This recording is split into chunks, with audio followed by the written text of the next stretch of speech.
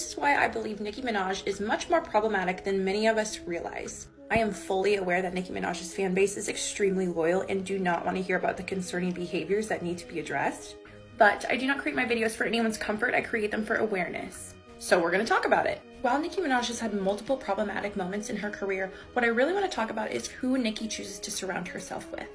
Let's start with Nicki's brother. In 2015, Nicki's brother, Jelani Mirage, was arrested for repeatedly R-wording his 11-year-old stepdaughter.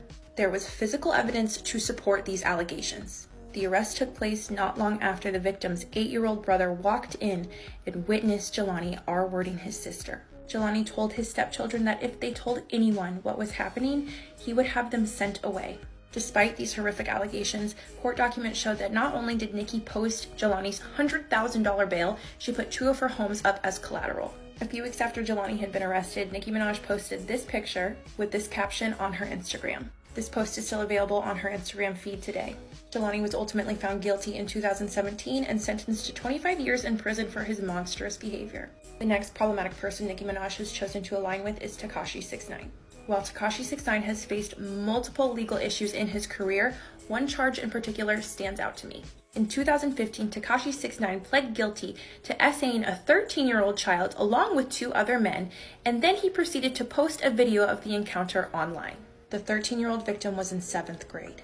In 2018, Tekashi 6ix9ine was sentenced to 2 years in prison for a multitude of charges, including violating his probation for his SA case, but he was released early for feeding information about a gang he was affiliated with to the police. Despite this, Nicki Minaj made the decision to collab with 6ix9ine a total of 3 times. They released 2 songs together in 2018, and they released an additional track in 2020 after 6ix9ine was released from prison. Nicki Minaj very publicly defended her decision on Twitter. She has also very publicly defended and supported 6ix9ine. The last person I want to talk about is Nicki Minaj's husband and father of her child, Kenneth Petty. I've already posted an entire video about the woman who was R-worded by Kenneth Petty and how Nicki Minaj has been trying to silence her for years. In short, Kenneth Petty has a long history of violent criminal activity. Kenneth Petty has not only served time for R-word, but he has also served time for killing a man in cold blood.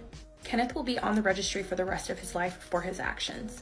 Those are 3 men who have harmed women and children, and Nicki still makes the decision to align with them. If you want to support a woman who stands behind dangerous men, that is completely your choice and I will not stand in your way. But what I will not do is sweep horrific crimes under the rug and let them be forgotten.